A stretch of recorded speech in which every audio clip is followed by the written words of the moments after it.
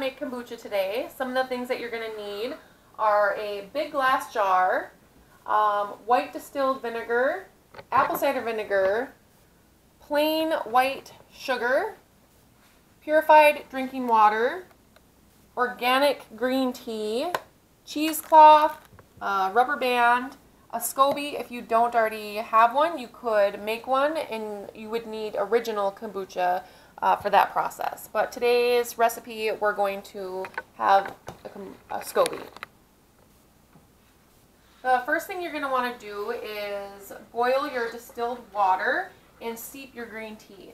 So the batch that I'm going to be making is about 2 gallons. So the amount of tea bags that I would use, anywhere between 20 and 30 tea bags for 2 gallons. So you want to boil that, steep the tea bags for about 10 minutes, and then move on to the next step.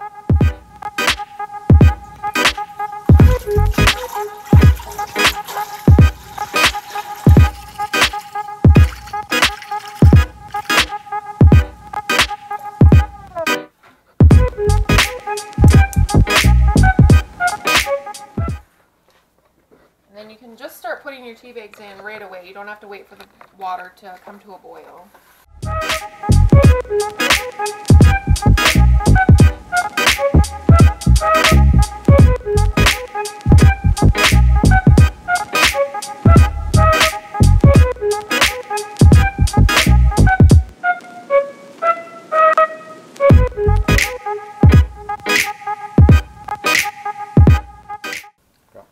So now that we've gotten the tea up to a boil, I shut the burner off and let it steep for about 10 minutes. So now we're ready to take the tea bags out and stir in the sugar.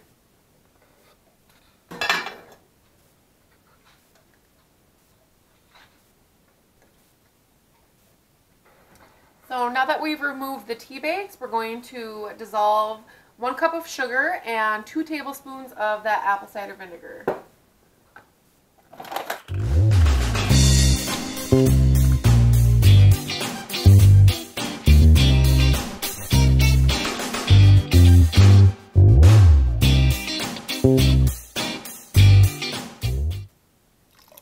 Once you've added those ingredients, you're going to want to give that a good stir. And before we get any further in the recipe, before we add the SCOBY, you want to make sure that it cools down to room temperature. So this is where the longest part of the process is letting that cool enough for the SCOBY to be added. Yep, if you don't let it cool down enough, it will kill the SCOBY.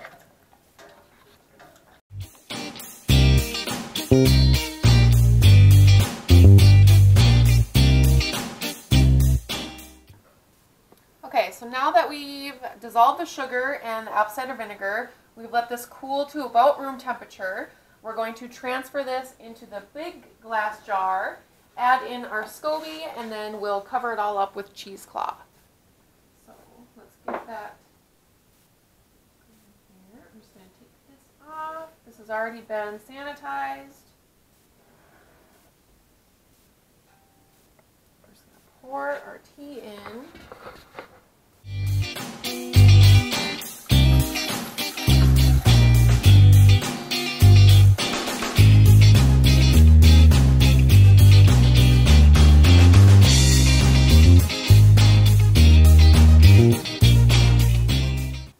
Okay, so now that we have transferred all of our tea into the glass jar and let it completely cool to room temperature, we're ready to add the SCOBY in and cover it up.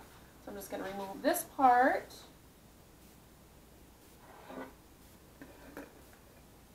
Add our SCOBY in. And it might splash a little bit. And usually it's just going to kind of sit on top. Sometimes it can tend to sink to the bottom. But as this ferments, it's going to grow another baby SCOBY on the top layer. So after you get your SCOBY in, you're going to want to cover it with a cheesecloth. I prefer to use cheesecloth because it breathes a little bit better, but it doesn't allow anything to really get through and disrupt the kombucha. If you don't have cheesecloth, you can also use some sort of like a flour cloth or even a dish towel. the dish towel can kind of be a little bit bulky, so just keep that in mind. I like to layer mine into about three folds, and then just cover the top of the lid like that. You want to make sure that it's nice and tight, and make sure that you have a rubber band or some sort of thing on the top to make sure that it stays tight and that there's a nice seal so that nothing gets in your jar. And then you can kind of pull the ends tight. It's nice and tight. There's going to be some good airflow, but fruit flies and other insects won't be able to get in there. So after you have that all covered, you can just leave it on your counter. I like to let mine sit for about 2 weeks. Some people also like to leave it at the top of their refrigerator. You want to make sure that it's staying warm enough, and it's going to be warmer on the top of the fridge. But with a bigger batch like this, I like to keep it on the counter so that I can keep an eye on it and just make sure that the SCOBY and everything is looking like I want it to look. So wherever you want to store it, you don't want to store it in a cupboard or anything like that. You want it to be able to breathe. So I'm just going to let this sit over in the corner here and let it brew. Okay, so our kombucha has been fermenting for 2 weeks, so it's ready to be bottled. If you were to look underneath the cloth here, that was my main SCOBY. It's pretty big, and then every batch that you make, it kind of grows a baby SCOBY, so that's what's on top there. So you want to remove the cloth from the top, and anytime we're handling the SCOBY, remember never to use metal. You can use your bare hands or a plastic spoon. So before I take the SCOBY out, I'm just going to wash my hands with hot water and white distilled vinegar, and that's going to be fine for handling the SCOBY. And then I'm going to just put it in its own little jar before we take it out. You never want to use soap because the soap is going to kill the good bacteria that you want out of the SCOBY. It actually likes the natural bacteria that's on your hands, but again, you don't want any kind of outside bacteria or anything like that on the hands. So just hot water and white vinegar is fine for handling it. This might seem gross to some people, but it's literally the easiest way to get your SCOBY out without it kind of breaking apart. So my hands are clean. I'm just going to stick it right in, grabbing the entire SCOBY, the baby also. You can see it's quite large because I've been using it over and over. It can look kind of gross, but that just goes to tell you that it has some good mother built up on there, which is what you want in the tea. So we're just going to put that in the clean jar. I already pre-washed that and rinsed it with vinegar. So then what you want to do, so this is going to be its little home until I make the next batch. I wouldn't necessarily have to put more kombucha in there if I'm going to use it right away. But if you were going to store it in a cabinet and you weren't going to use it right away, you'd want to put some existing kombucha in there, some liquid, to let it live better. So I'm just going to cover that up for now and set that to the side because we'll use that for our next batch. So then what I like to do is, for easy pouring purposes, this is already clean, again plastic. You never want to use, you can use glass also, this is glass jar. The SCOBY and everything like that just doesn't like metal.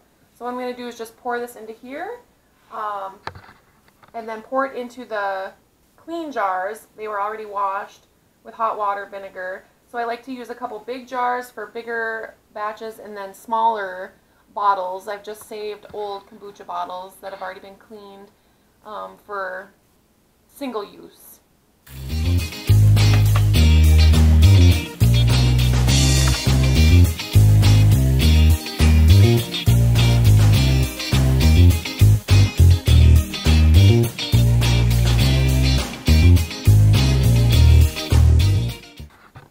Now that we have the jars all nice and sanitized, we can transfer the kombucha into the jars, seal them up, and then they're ready to go. So I just like to pour it in a different pitcher so it's easier to pour into the smaller jars.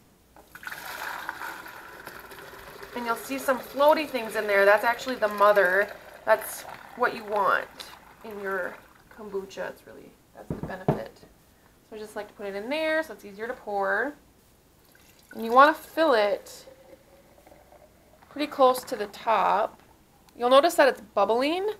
That's because of the fermentation. That's a good sign that you have a good batch of kombucha. So we're going to fill it just about to the top. And then, oh, I filled, yeah, wrong jar. Oh, we'll use this one. Once you actually have it in the jar, you can use metal lids or whatever, the aluminum, like the canning. It's just mainly when you're handling the SCOBY not to use any kind of metal. So you want to make sure that this is really nice and tight. Like I said, the kombucha is already ready to drink, but if you wanted some more carbonation in your kombucha, you can just leave it sit on the counter up to like 2 to 3 days, and it's just going to naturally carbonate on its own. After that 2 to 3 days, you would want to store it in the refrigerator from there. So I have a couple big jars, a couple single-use jars there. Again, you want to make sure that it's sealed all the way.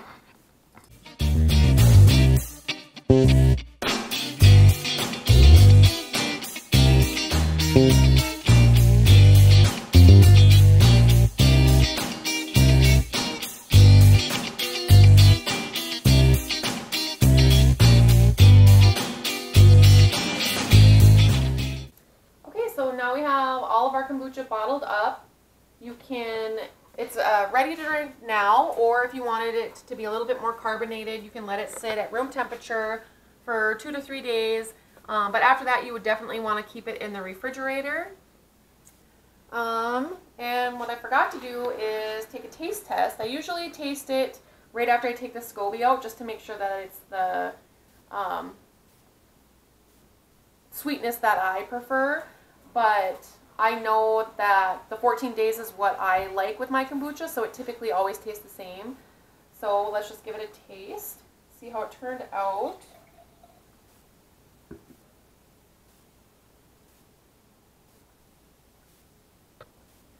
And it is just perfect for my taste. So I don't like mine very sweet, so if you usually like your kombucha a little bit sweeter, I would maybe not quite go 14 days, maybe 10 to 12. But you can experiment with that on your own to see what perfect amount of days is that it ferments for you. I hope this video was helpful to you in making your kombucha. Thanks for watching.